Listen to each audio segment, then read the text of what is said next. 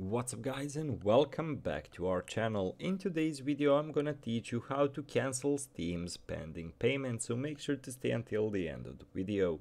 But before we move on, it would mean a lot if you subscribe to our channel and hit that notification bell on.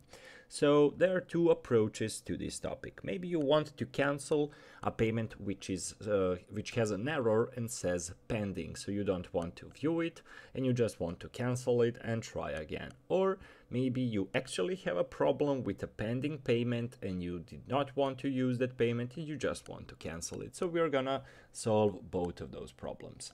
So if you're having an error with a pending payment, what can happen is connectivity issues, VPN problems. Basically, are you using a VPN, and it can sometimes result in a transaction being listed as pending.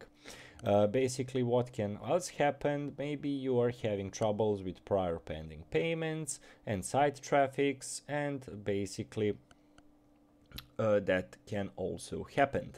So how to cancel a purchase payment? So launch the Steam and tap on your basically user account name.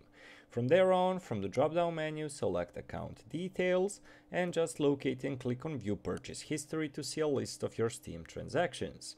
Click on the pending transaction, as you can see over here, which says pending purchase, and from there on choose cancel this transaction and just tap on the cancel my purchase to confirm the choice. So many people had this trouble. As you can see, they solved it as early as 2015. In the new update we are having cancel purchase option. So guys, quite an easy way to do so. But if you have the error, as I told you, check your connectivity, maybe turn off your VPN, check for site traffic, and maybe you had another pending payment which blocks this new one. So guys, that's all for today's video. Thank you so much for watching and see you in our future videos. Goodbye.